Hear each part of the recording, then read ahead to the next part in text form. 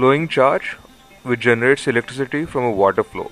The material required are a multimeter that can go up to millivolt, 2 plastic tubes and copper wires, a hollow glass tube which will be filled with glass granules or glass beads.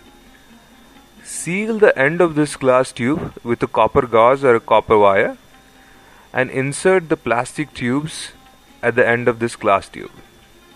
The copper wire coming out of this plastic tubes act as an electrode. You have this simple and easy assembly that you can build. Then take a syringe, about 20 ml is more than enough. Fill it with water and connect it with a plastic tube. The copper wires coming out of this assembly act as an electrode.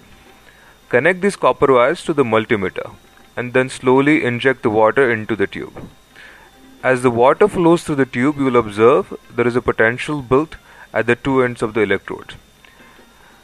As you increase the flow of the water, the potential will increase. So higher the flow, higher the potential. You can reverse the direction of this flow and you will observe the potential created is also reversed. So the positive will turn into negative and negative will turn into the positive. This generation of electricity or a potential difference is due to the ion flow that are surrounding the surface with the water. As the water flows, the ion flows and it generates a potential difference at the two ends of the electrode. This is an easy and fun experiment you can do at any time.